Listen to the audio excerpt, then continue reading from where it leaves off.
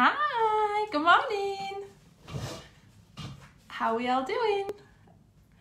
Oh my God, it's day 3. I knew it'd go quick. I knew it would. I can't actually believe it, how fast these 10 days are gonna go. It's insane. It doesn't feel like we've even really got started yet. Hi, Wendy. Okay, I'm gonna jump pretty much right in. I have failed in the preparation stage for this live. Well, I've not, but I'm just not as prepared as what I was for the last one. So there's going to be a lot of winging it. So I hope you guys can understand where I'm going. Morning. Is everyone all right? Right, I'm going to, hang on, let me get my stickers. Just let me leave you there. I'm going to stick an island bowl over, because otherwise it can completely throw me off track. There, you can still see me, can't you? And I'm going to swipe the comments, just so I can stay focused. Okay, good morning, day 3. So today I am going to talk about when and where you're going to find those new teammates. When and where. Tomorrow, Lisa will be talking about different ways, basically attraction marketing, where you can attract those teamies to you, and you like different ways of getting people to come to you to join. But today I'm going to talk about how you can go out and you can find those teamies. So my first year in the business, I didn't need to really go out and find teamies. Teamies found me because I'd got my attraction marketing really, it was absolutely bang on.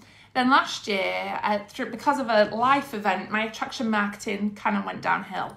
And I was like in a situation where I thought, right, I really need to work out how I'm going to go out and find those teamies, how I'm going to, because people aren't coming to me anymore because of my life event. My attraction marketing's absolutely rubbish.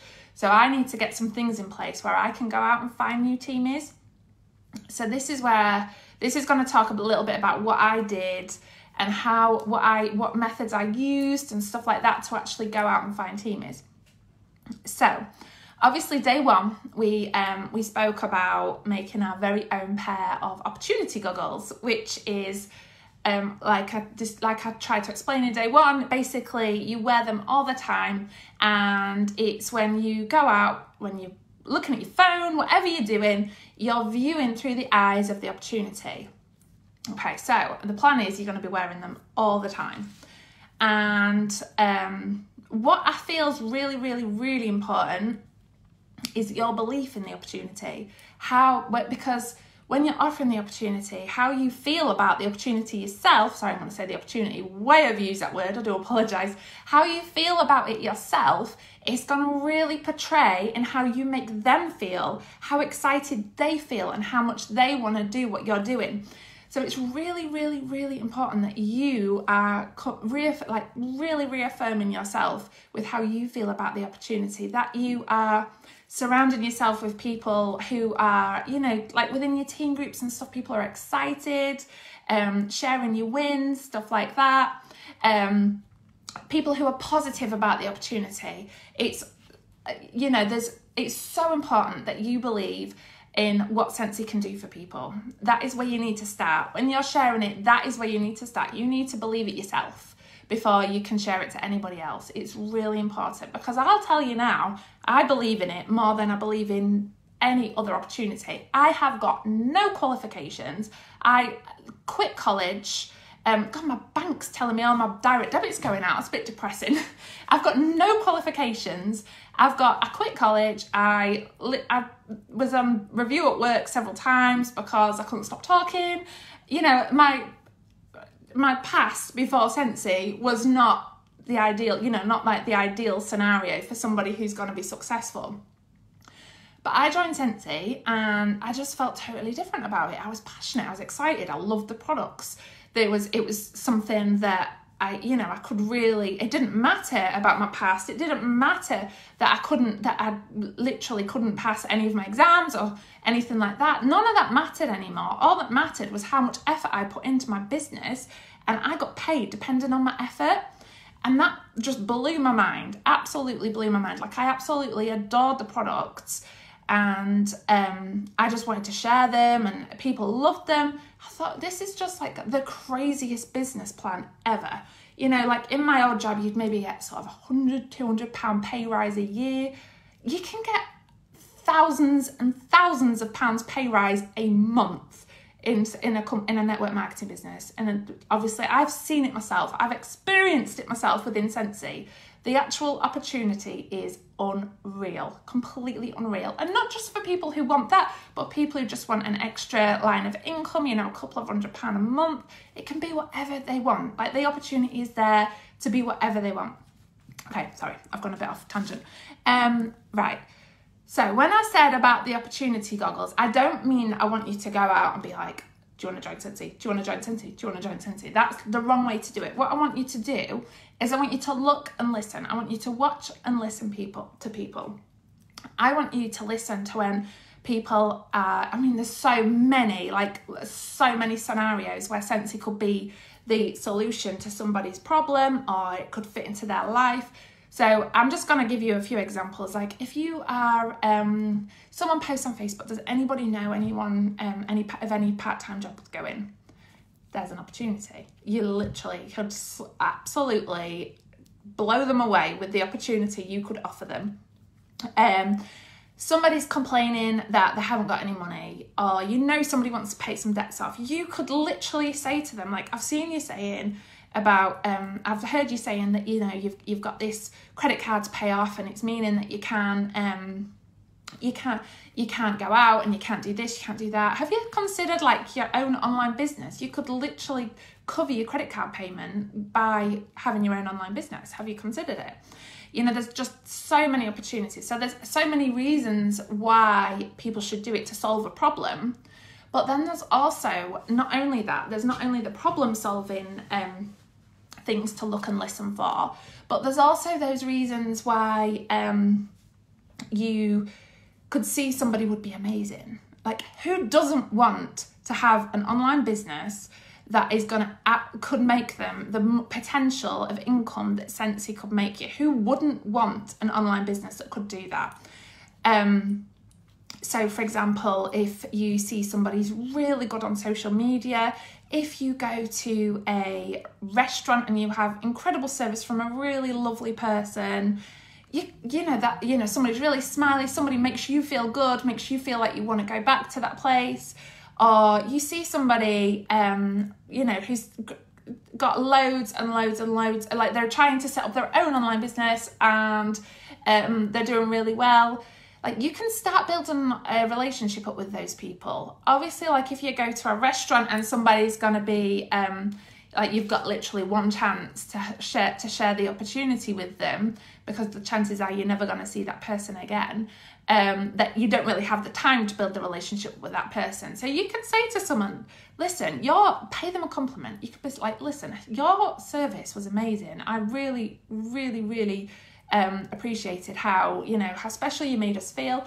Is there anywhere that we can leave you feedback for your service today? And if they say, yeah, that'd be great. And you could say, listen, have you heard of it? Like, and then that's your opportunity to offer them their own business in using those skills that you've seen them using today, or well, you've had that service from them. They've used those skills, and there's your opportunity to point out, like, I'm looking for people who are great at customer service, and, you know, people like you to have their own online business. Have you considered? And obviously there's your opportunity. There's so many ways you can say it. You've got to do what feels right for you. So just do it. If they say no, they say no. It's not the end of the world. Like Lisa said, we've got to go for those no's, but you've done it, and you make it part of whenever you go out, if you make it part of what you do, the opportunities will never, ever stop coming. Never. Literally, never.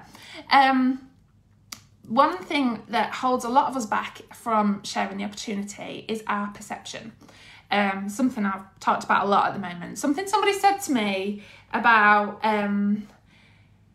it was really, really powerful. So I have, we're all guilty of it. Our behaviour is due to our perception. So do you perceive somebody, like you have somebody on your dream team, you know, the like activity of writing down your dream team. Have you got somebody on that dream team, but you perceive that they don't want their own Scentsy business because they have never asked you about it, or they've never shown any interest in having their own business because they've literally never said it to you. So you've therefore perceived, we're all guilty of it, every single one of us, you've therefore perceived that they're not interested.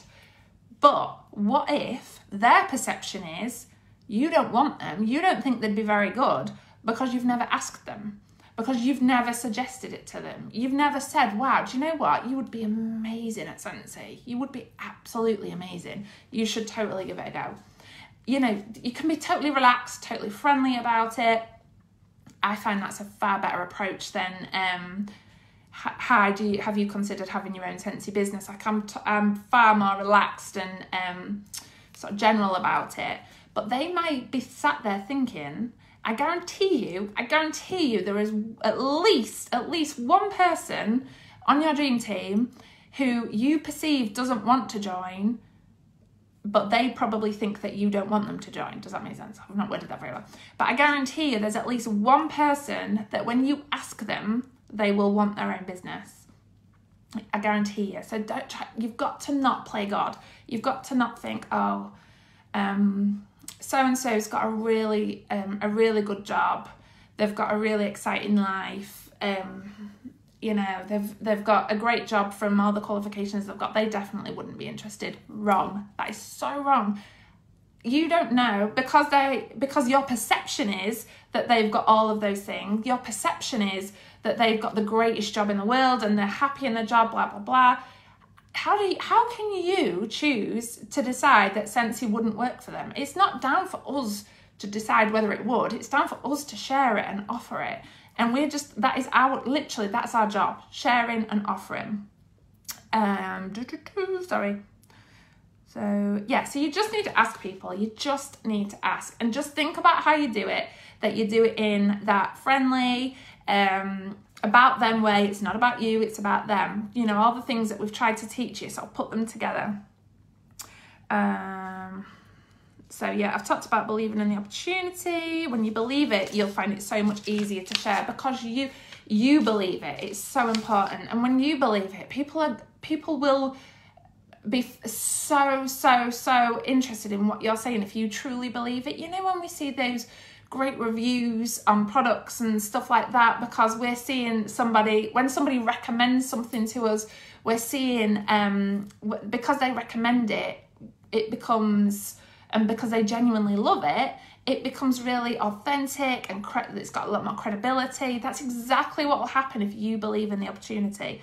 So when you're offering it, don't overcomplicate it. Don't overcomplicate the business. Don't be worrying too much about giving them all the information in one go, like what they'll earn, what they could, about Shooting Star, about all the promotions. Just don't overcomplicate it. Keep it simple. It is literally the simplest business. You buy the business, buy, host, join. That's it. You literally get products you can sell products, you can do parties, and you can build a team. That's like your ways of making an income. That's all I need to know. You can ask them, have you got any questions? And then that's their opportunity. Like, if you give them way too much information, it's just going to be like, overwhelm them, and they're probably going to not respond to you. So it's really, really, really important that you just share the business in an exciting way. So, you know, you can say, like, literally the products themselves, you get an amazing kit. The products themselves, once people try them and smell them, they'll love them, absolutely love them. And they sell themselves. Like, we let the smelling do the selling. So there's the buy-in, and then obviously people can have parties. You know, they don't have to be like really structured parties. They can be really relaxed, just a couple of friends round, or go to a coffee shop. And then you can bring more people in to do it too, and then you can earn an income off those as well. It's really simple. It is a simple business plan. The less complicated you make it, the easier it is to share. And there was something else I really wanted to say on this. So there's different ways of obviously doing that. well, there was something I really wanted to say and it's gone out of my head. That's my own fault for not writing it down. There's different ways of doing this. Obviously, when you're out and about and on social media, I mean, if you can become confident out and about, I know it's scary, but remember 5, 4, 3, 2, 1. As Mel Robbins said, just go for it. Just do it. There's you, and then there's where you want to be, your dreams and your goals, and then all that stood in the middle is yourself. Like, the only thing stood in the middle of where you want to be is yourself. So you just need to move yourself out the way and start offering the opportunity, and just like try and offer it at least once a day. And this, like I said, the places you can find team members are unbelievable. One of the things, like Lisa touched on yesterday, but again I wanted to reiterate, it's never too early to recruit. You are never, ever gonna know everything. It's impossible. I don't know everything. I know my knowledge is really rubbish. Like, I know what I know, as most people do, but there is so much I don't know. I am literally, like, sometimes I'm like, how the hell did I even do this? Because my knowledge is so bad, but I just love the opportunity. So don't ever let your perception of your knowledge hold you back. Don't ever think, oh, it's just not the right time, I can't give them enough support. You don't need to be the one giving them all the support. Obviously, the more you put into people, the better it'll be for your business. But there's a whole network of support, like a whole network, the whole team group that they get added to. I'm sure that they'll find new relationships within the community that they get added to. You know, it doesn't have to be all on you. They get this information from Sensi. And there's so many resources out there for you guys to share with them. And then one thing that, another way of, like, one thing people, I think, how can I explain this really well? So people can say, oh, I've asked everybody and no one's interested. How do you think, like, people who've been in the business, like, literally, I'm just like, oh, really? How do you think people who've been in the business since the beginning for 15 years and they're still recruiting, do you think it's taken them 15 years to ask everybody they know? No, absolutely not. They'll have asked everybody they knew years ago, like 14 years ago, that they knew at that time. You have got to find, so you've got your warm market, which is the people you know. This is kind of like Fraser Brooks kind of talk and, you know, like that kind of thing, but it's a great way of looking at it. You've got, because we're in network marketing, we're networking. You've got your warm market, you've got the people that you know, your friends, your family, your hairdresser, like people you've got a relationship with, they are your warm market. And then you've got a cold market, and your cold market is never, ever, ever ending, never. You will never run out of people, not once. There's people turning 18 every day, so they're like, there's a whole, I mean, how many people probably turn 18 every day? Every single day, there's a whole load of new people who can join your team. Every single day. So you've got your cold market, people like, for example, people in your cold market are your, I'm just going to give an example. Your mum she goes to a bingo on a Thursday night with a group of friends. Those group of friends, you don't actually know them. So they're in your cold market because you don't have a relationship with them, but you can, obviously, you have got a connection to them through your mum. So you've got that connection to those people that your mum knows through your mum, and you can, as we say, warm up your cold market. You can get to know them. You can say to your mum, like, Mum, I'm really trying to grow my Sensi business. I'm really, really trying to build my network. Is there any way you could introduce me to your friends? They could have an online party, or she could have a party for you. There's a million ways where you could warm those people up. Maybe you've got a hairdresser or a nail technician, or, you know, a beautician who you know's got a great network. If you have that relationship with them, you can say to them, would it be possible for me to, like, leave some catalogues or pop a warmer in your salon, or you even have a party? Would it be possible to do those things? And there they are opening up their entire, like, network for you to then grow into, for you to warm up and build relationships with. So an example is, I have one customer in Jersey. I did have one customer in Jersey. She came to me and she was buying from me and she really wanted to join, but obviously we can't recruit in Jersey. And she really wanted to join, and I could see like the potential of what I was missing. So I said to her, why don't you have an online party? And then like I could do like a running online party for you. So you're basically sharing it with your friends and family. You get the free products as a perk. That has opened up an absolute world of opportunities for me. I have like, none of them are recruitment opportunities yet. But the sales opportunity that I've had from that one lady in Jersey has been phenomenal. I sell a diffuser a month at least through that one person that I knew in Jersey, that I asked her to have a party for me, and it opened up her whole network in Jersey for me. That's literally, it's been a huge transformation for my business. And because I treat them really well, I do all the things that we should do to keep people coming back to us. I try and really look after them. That has really grown my sales side of things. But what I think as well, where that fits into growing my team, is a lot of those know people on obviously the main island of UK, where I can actually build my team. So one of the, I keep working on them, I keep talking to them, I keep building my relationships, because I know that eventually there's going to be someone over here who is going to want to build my team, join my team. But I've just got to constantly keep working on those, and I'm constantly working on those relationships and looking for those opportunities. With my opportunity goggles on, I'm looking for them all the time. So how long have I been? I don't actually know. But yeah, so basically that's the warm and cold market explanation. So what we want you to do, obviously, in the activities today, watch this live and submit any thoughts in the comments, any feedback, anything you feel like you really need help with, if there's anything more we can give you on this subject. And then what I want you to do now is, I don't know if any of you guys have done the 100 list. I'm not going to ask you to do that. What I want you to do is think of 10 people in your cold market. So like I explained, somebody that you don't directly have a relationship with, but somebody in your warm market who you do have a relationship with knows. And I want you to start warming them up. I want you to start looking at ways where you can warm up people from your cold market.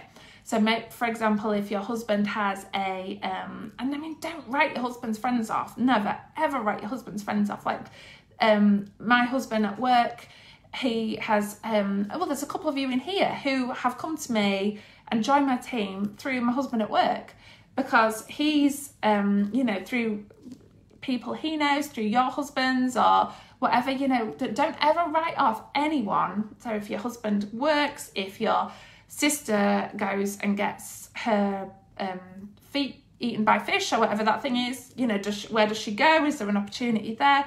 I just want you to start thinking about 10 people minimum. If you can think of more, amazing. And I want you to start warming them up. I want you to start warming up those 10 people in your cold market. I'm going to swipe the comments back now. I want you to start warming up those 10 people in your cold market and thinking how you can start building a relationship up with them. Ideally, I'd like you to go book a party or something like that, but not everybody can do that. Perhaps an online party, something like that, where you can get to know 10 people that are from your cold market. Does that make sense? I'll write it again, and if anyone's got any questions and want me, I'll write it as a separate post. And if anyone's got any questions that they want me to go over for the activities today, just let me know. But I really hope that helps. As we've said already, your first place to start is your customers. Ask your customers. Literally say, gosh, you love Scentsy. You should join. I had someone contact me the other day. It was from one of my frontline who's dropped off. She contacted me and she said, hi, and I used to buy from so-and-so, but obviously she's stopped now. Am I allowed to buy from you? And I was like, people just don't know. They really don't know. And I was like, yeah, absolutely. Of course you can. And then we got chatting and she was like, oh God, I just love Scentsy. I love it so much. Like, I've got loads of stuff. And I was like, are you for real? Like, have you ever thought about joining? If you love it that much, you should totally join. And then that's it. That started me a joint conversation. She's coming around at about 11:30 today, and we're going to have a chat about it. So you just never know where these opportunities are going to come up from, but you've just got to grab them with both hands, and you've got to never miss one. And don't be playing God. Don't be deciding that they don't want the opportunity, because you just don't know. Who doesn't want this opportunity? Like, seriously. All right, just let me read if there's any questions. I know there's a bit of a lag when I've swiped them. My hubby has taken a basket party into his work because he's a warmer in his office and has had a lot of interest, so fingers crossed. Oh, that's amazing. That's great. I love that. Colour on you is lovely, by the way. Oh, thank you. I nicked the idea of Chloe Cox. Can your candle do this? And it's got, sorry, I'm flashing my boobs. Sense you go there. Some pods, some more pods. Yeah, that's how you get recruits.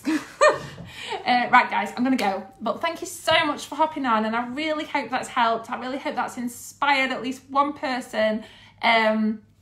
Keep giving us feedback. It really, really helps us make the training as energetic and as powerful as we possibly can.